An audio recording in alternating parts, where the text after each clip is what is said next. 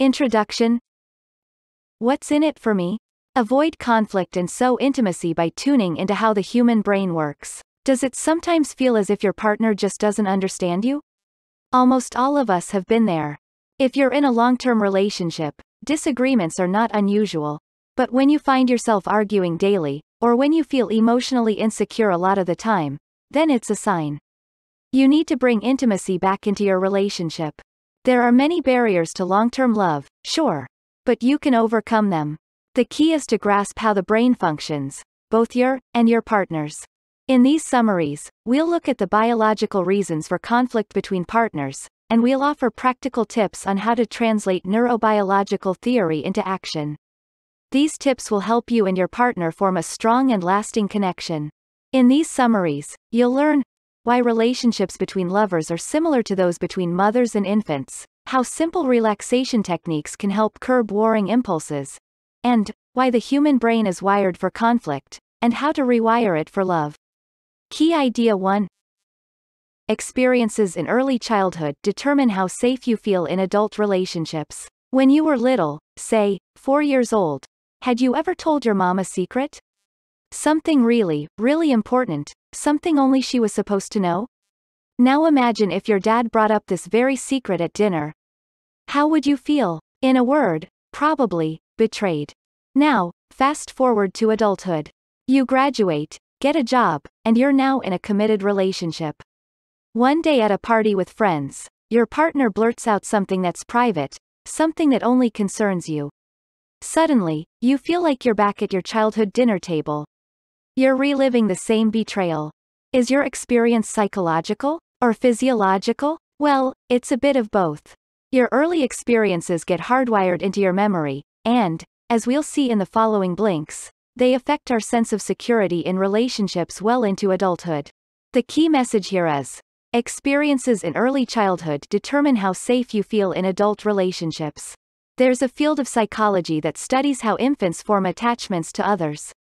It's called attachment theory, and it was made popular by John Bowlby in 1969. Here's what it says. Ideally, a baby should have a single caregiver who will put the infant-adult relationship above all else. This is known as a primary attachment relationship. The author calls it the baby bubble. It sets the stage for how we relate to other individuals later in life. If our baby bubble feels secure, we will be more confident in forming a similar primary attachment with our romantic partner in adult life. The author calls this a couple of bubbles. In it, our sense of security is once again dependent upon a single person. But there's a key difference between these two bubbles. The relationship between an infant and her caregiver is one-sided. But in adult life, two partners form a pact to uphold each other's sense of safety and security. In a couple of bubbles, both partners need to feel secure all the time. But not everyone had a secure, comfortable childhood. As we'll see in the following blinks, vulnerabilities developed earlier in life do start to resurface. This can easily put your couple's bubble at risk. The good news is that you can rewire those tendencies, but first, you have to get familiar with your insecurities. Key idea 1. Experiences in early childhood determine how safe you feel in adult relationships. When you were little, say, 4 years old, had you ever told your mom a secret? Something really, really important, something only she was supposed to know? Now imagine if your dad brought up this very secret at dinner. How would you feel? In a word, probably betrayed. Now, fast forward to adulthood. You graduate, get a job, and you're now in a committed relationship. One day at a party with friends, your partner blurts out something that's private, something that only concerns you. Suddenly, you feel like you're back at your childhood dinner table. You're reliving the same betrayal. Is your experience psychological or physiological? Well, it's a bit of both. Your early experiences get hardwired into your memory, and, as we'll see in the following blinks, they affect our sense of security in relationships well into adulthood. The key message here is, experiences in early childhood determine how safe you feel in adult relationships. There's a field of psychology that studies how infants form attachments to others. It's called attachment theory, and it was made popular by John Bowlby in 1969. Here's what it says. Ideally, A baby should have a single caregiver who will put the infant-adult relationship above all else. This is known as a primary attachment relationship. The author calls it the baby bubble. It sets the stage for how we relate to other individuals later in life. If our baby bubble feels secure, we will be more confident in forming a similar primary attachment with our romantic partner in adult life. The author calls this a couple of bubbles. In it, our sense of security is once again dependent upon a single person. But there's a key difference between these two bubbles. The relationship between an infant and her caregiver is one-sided. But in adult life, two partners form a pact to uphold each other's sense of safety and security. In a couple of bubbles, both partners need to feel secure all the time. But not everyone had a secure, comfortable childhood. As we'll see in the following blinks, vulnerabilities developed earlier in life do start to resurface. This can easily put your couple's bubble at risk. The good news is that you can rewire those tendencies, but first, you have to get familiar with your insecurities. Key idea 2. Strengthen intimacy in your relationship by understanding your partner's insecurities. If you've ever been in love, you know the feeling. You're full of excitement. You cannot stop thinking about your one and only, and it seems like you are destined to be together forever. At the beginning of a relationship, we are usually so besotted that it feels as though the couple bubble will just form itself automatically. But being in love and forming a long-term relationship are two different things. For couples that want to stay together, it's not so much about falling in love as it is about staying in love. Unfortunately, that is where many struggle. It's hard to maintain admiration and avoid conflict when the initial infatuation wears out. Rifts begin to open up, and, almost always, it's because at least one partner feels insecure. Why? One answer is that it's all to do with attachment theory. Here's the key message. Strengthen intimacy in your relationship by understanding your partner's insecurities. Depending on what your childhood was like, you will have developed one of 3 attachment styles. The author describes people with these styles as anchors, islands, or waves. Anchors grew up in an environment in which their primary caregivers instantly soothed any painful experiences. When anchors reach adulthood, they find it easy to commit to relationships. They are quick to adapt to the needs of the moment. Islands and waves are raised in environments in which primary caregivers sometimes fail to meet their key needs. Islands respond by learning to self-soothe. They withdraw into themselves. Waves, meanwhile, switch between clinging to a partner in fear of abandonment, and distancing from them due to lack of trust. Every type of attachment has its strengths and weaknesses, but when it comes to couple bubbles, it's anchors who generally feel most comfortable. By contrast, for waves and islands, adult relationships can trigger childhood insecurities. They are, then, wired to avoid forming a couple bubble. Islands do this by shutting out their partners, while waves act with ambivalence about them. To rewire these tendencies, it's important to do 2 things. You need to understand your own vulnerabilities and learn where your partner feels insecure. So put some time aside with your loved one and try to determine what relationship style best describes each of you. Are you waves, islands, anchors? Ask each other if there are issues from childhood that still affect you. Try to pick specific incidents. This may not be enjoyable, but in the long run it'll help you become more adept at managing conflict. Key idea 2. Strengthen intimacy in your relationship by understanding your partner's insecurities. If you've ever been in love, you know the feeling. You're full of excitement. You cannot stop thinking about your one and only, and it seems like you are destined to be together forever. At the beginning of a relationship, we are usually so besotted that it feels as though the couple bubble will just form itself automatically. But being in love and forming a long-term relationship are two different things. For couples that want to stay together, it's not so much about falling in love as it is about staying in love. Unfortunately, that is where many struggle. It's hard to maintain admiration and avoid conflict when the initial infatuation wears out. Rifts begin to open up, and, almost always, it's because at least one partner feels insecure. Why? One answer is that it's all to do with attachment theory. Here's the key message.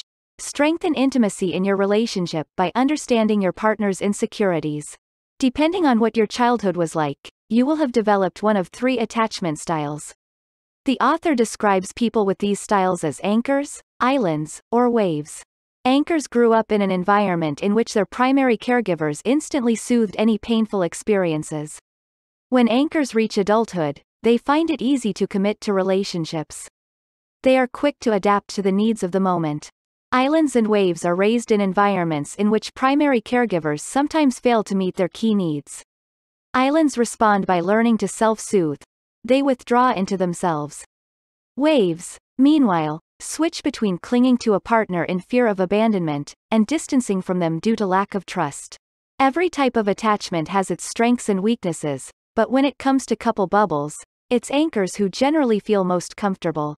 By contrast, for waves and islands, adult relationships can trigger childhood insecurities. They are, then, wired to avoid forming a couple bubble.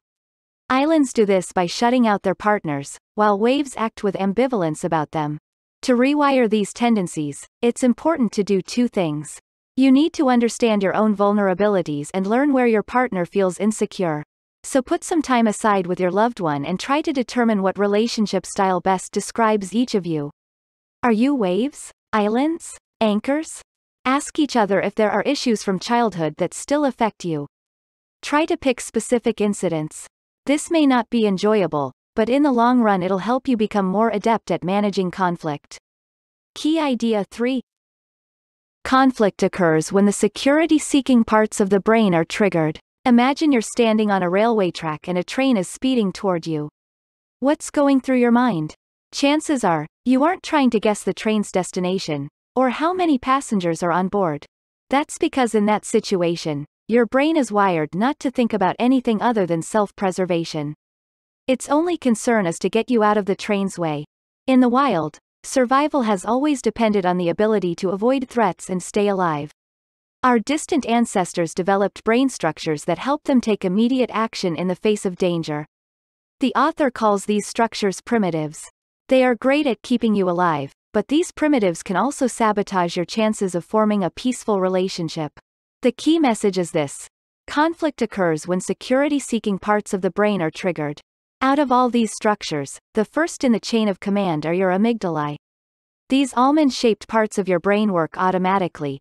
They continually scan the environment for signs of danger.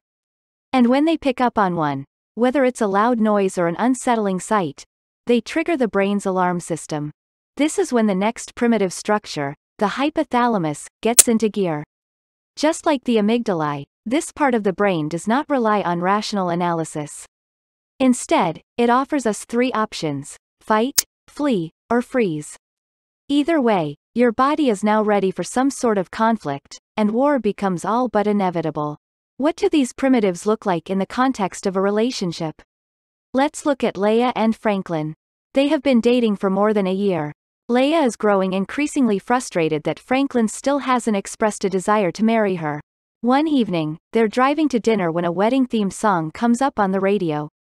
Leia is not even consciously aware of this, but the song captures her amygdalae. She tenses up in her seat, turns down the music and asks, "Can we talk?" "Sure," Franklin replies, but little does he know that his amygdalae have also grabbed onto signs of danger. The silence, Leia's tone, her sudden desire to talk. His hypothalamus gets activated, and his muscles stiffen up in preparation for a fight. Meanwhile, Leia's primitives are also fired up for a fight, and pretty soon, that's exactly what happens. But it doesn't have to be that way, as we'll learn in the next blinks. Key idea 3. Conflict occurs when the security-seeking parts of the brain are triggered. Imagine you're standing on a railway track and a train is speeding toward you. What's going through your mind? Chances are, you aren't trying to guess the train's destination, or how many passengers are on board. That's because in that situation, your brain is wired not to think about anything other than self-preservation. Its only concern is to get you out of the train's way. In the wild, survival has always depended on the ability to avoid threats and stay alive. Our distant ancestors developed brain structures that help them take immediate action in the face of danger. The author calls these structures primitives. They are great at keeping you alive, but these primitives can also sabotage your chances of forming a peaceful relationship. The key message is this: conflict occurs when security-seeking parts of the brain are triggered. Out of all these structures, the first in the chain of command are your amygdalae.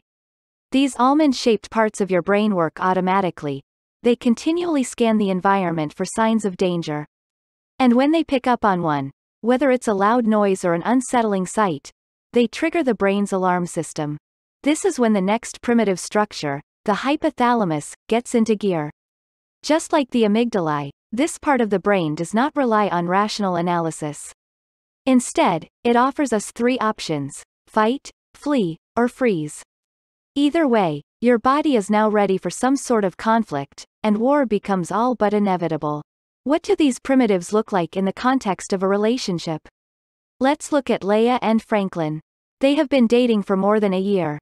Leia is growing increasingly frustrated that Franklin still hasn't expressed a desire to marry her. One evening, they're driving to dinner when a wedding-themed song comes up on the radio. Leia is not even consciously aware of this, but the song captures her amygdala.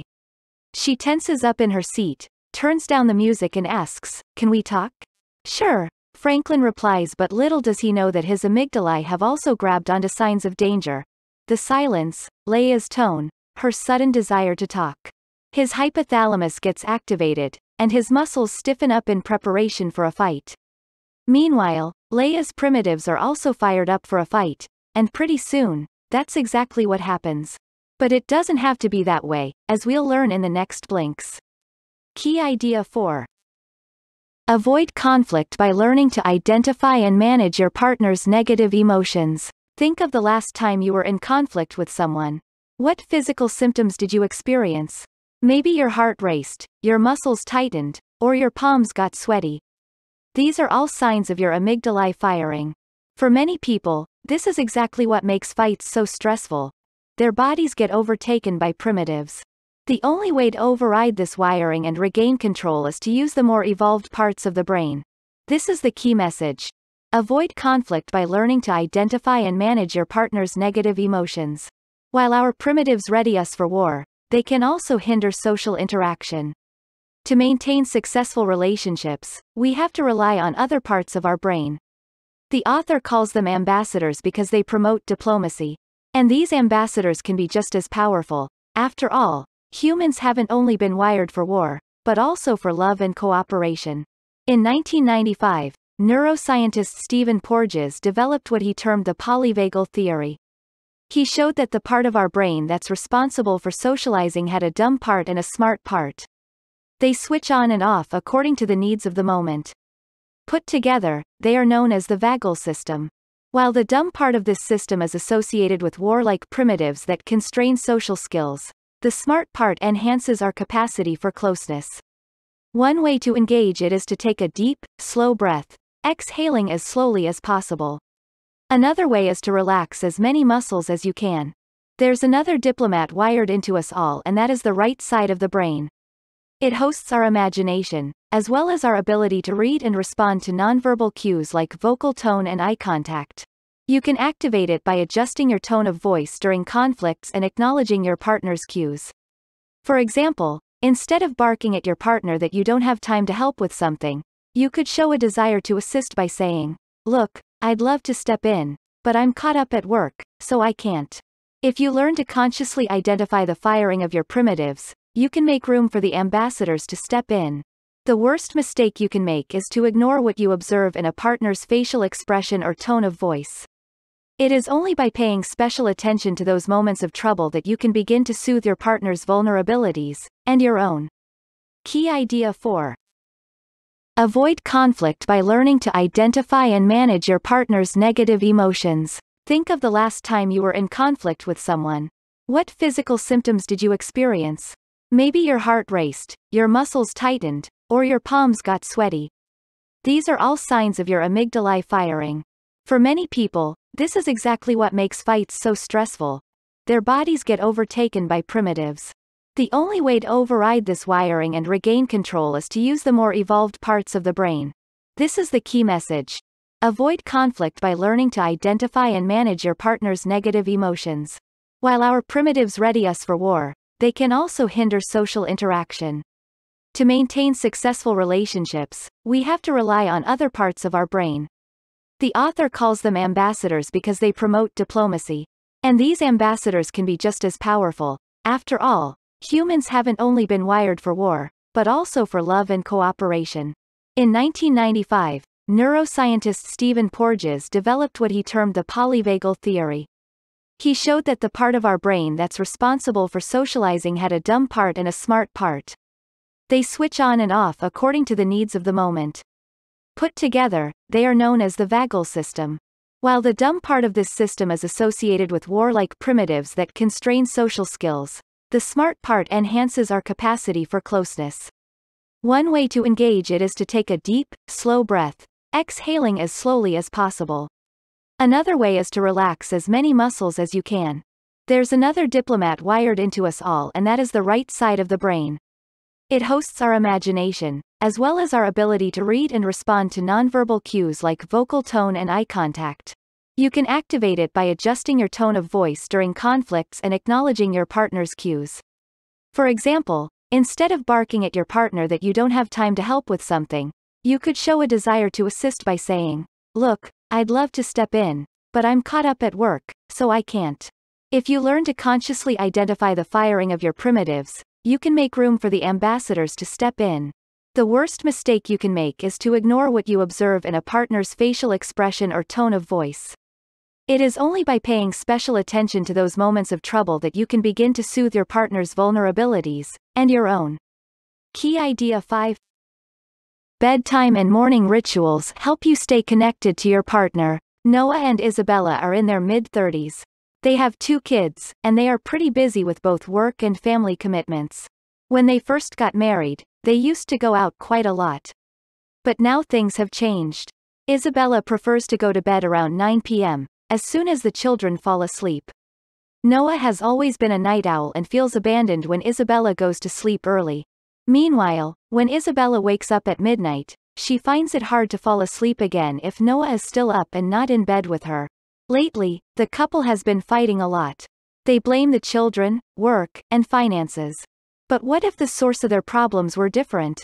What if it were all about the fact that they simply don't go to bed together, and don't wake up at the same time? Here's the key message.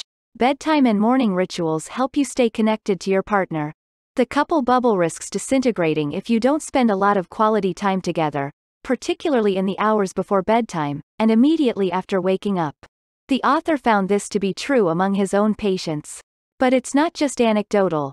There's plenty of scholarly research that backs this up. In 1991, psychologist Jeffrey Larson and his team studied 150 couples and found that people who don't go to bed together and do not wake up together have more arguments than those who do. They also spend less quality time with their partners. And some evidence even suggests that sharing the bedroom with your partner can be healthier than sleeping on your own. This may sound counterintuitive, but in 2010 psychologist Wendy Troxell showed that people's perception of their sleep quality improved when they slept together. Troxell theorized that the need to feel secure at night outweighs any sleep disturbances. So try this experiment with your partner.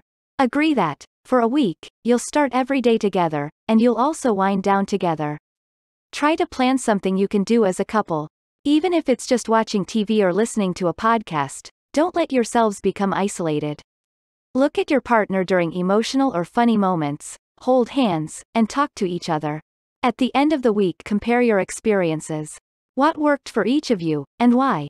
Have you created any rituals that will now become part of your routine? After all, a commitment to closeness is what the couple bubble is all about. Key idea 5. Bedtime and morning rituals help you stay connected to your partner. Noah and Isabella are in their mid-30s. They have 2 kids, and they are pretty busy with both work and family commitments. When they first got married, they used to go out quite a lot. But now things have changed. Isabella prefers to go to bed around 9 p.m., as soon as the children fall asleep. Noah has always been a night owl and feels abandoned when Isabella goes to sleep early. Meanwhile, when Isabella wakes up at midnight, she finds it hard to fall asleep again if Noah is still up and not in bed with her. Lately, the couple has been fighting a lot. They blame the children, work, and finances. But what if the source of their problems were different? What if it were all about the fact that they simply don't go to bed together, and don't wake up at the same time? Here's the key message. Bedtime and morning rituals help you stay connected to your partner.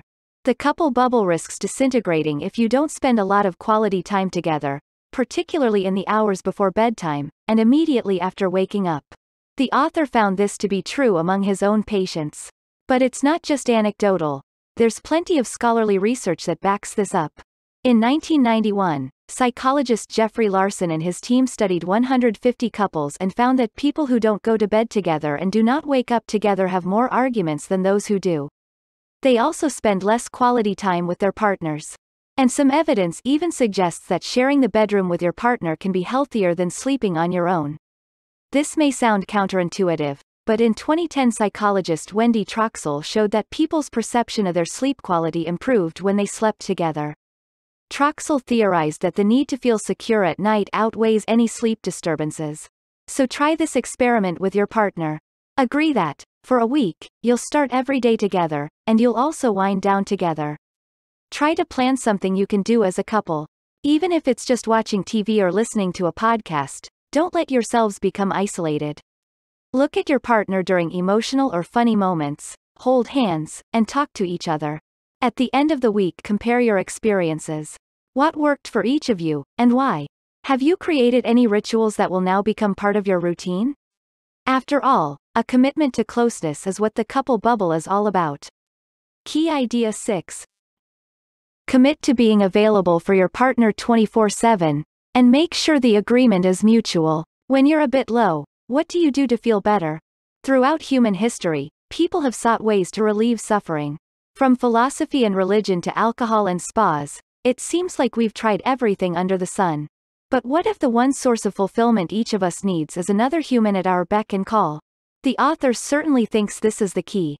It's important to note, though, that this is not the same as codependency, in which partners live for each other to the detriment of their own well-being. In a healthy couple bubble, you don't put your partner's well-being above your own. No, instead you both commit to being there for one another 24/7. The key message is this: commit to being available for your partner 24/7, and make sure the agreement is mutual. As we've seen, a big part of maintaining the couple bubble is managing emotions and vulnerabilities, your own, but also your partner's. And it means being available for your partner at any time and any place that person needs you. Of course, you shouldn't expect your partner to fly back home from a business trip on the other side of the world just to scratch your back.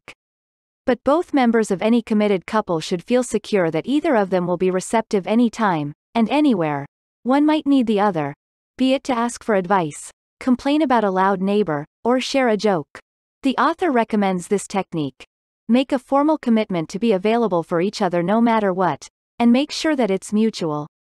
You could both sign up for this. For example, I will make myself available without expectation, but my partner should also be there for me whenever I need support. At the end of the day, two minds are better than one. You can think of your partner's brain as a kind of auxiliary brain that helps you find solutions to your problems and expand on your creativity. In 1957, psychologist Donald Winnicott called this mind-sharing space. To create it, you need to stay alert to all of your partner's cues, ready to respond and communicate. You can even develop nonverbal cues to gestures that require each other's attention. For example, taking both your partner's hands in yours can be the signal to put everything on hold so you can focus on each other's needs at the moment. Don't forget that the couple bubble protects you both, so make sure you're both working to maintain it every day. Key idea 6. Commit to being available for your partner 24/7, and make sure the agreement is mutual. When you're a bit low, what do you do to feel better? Throughout human history, people have sought ways to relieve suffering.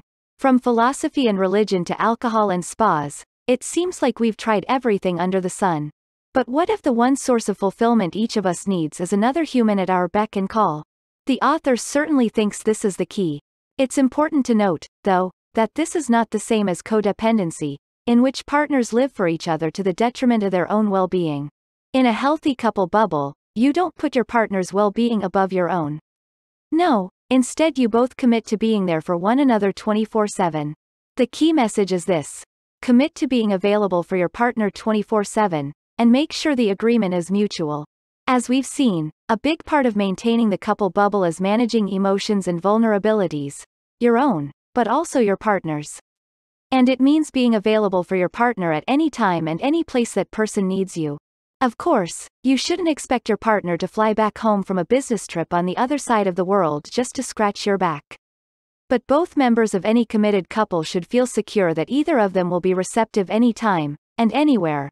One might need the other, be it to ask for advice, complain about a loud neighbor, or share a joke. The author recommends this technique.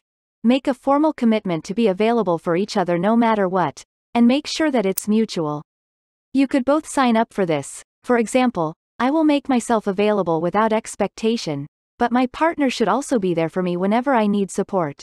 At the end of the day, two minds are better than one. You can think of your partner's brain as a kind of auxiliary brain that helps you find solutions to your problems and expand on your creativity. In 1957, psychologist Donald Winnicott called this mind-sharing space. To create it, you need to stay alert to all of your partner's cues, ready to respond and communicate. You can even develop nonverbal cues to gestures that require each other's attention. For example, taking both your partner's hands in yours can be the signal to put everything on hold so you can focus on each other's needs at the moment. Don't forget that the couple bubble protects you both, so make sure you're both working to maintain it every day. Final summary. The key message in these summaries: your sense of security is rooted in your childhood, and it continues to determine your attachment style as you grow up. To maintain long-term intimacy with your partner, you must be able to mutually soothe each other's deep-seated insecurities and manage each other's negative emotions, especially when you're experiencing conflict. Most importantly, you must both demonstrate a willingness always to be there for one another, no matter what. Try to make your partner smile. As a fun experiment, try to guess what will bring a smile to your partner's face. Then go and see if you guessed right. For example, you might give your partner a back rub without being asked. This will generate more closeness, and, as a bonus, you'll also learn more about your partner and your relationship. Final summary.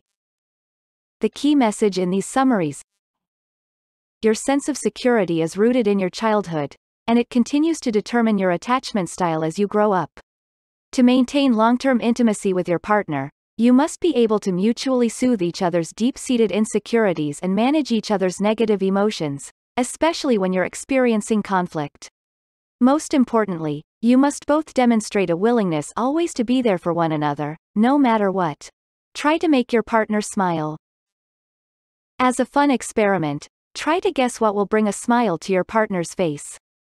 Then go and see if you guessed right.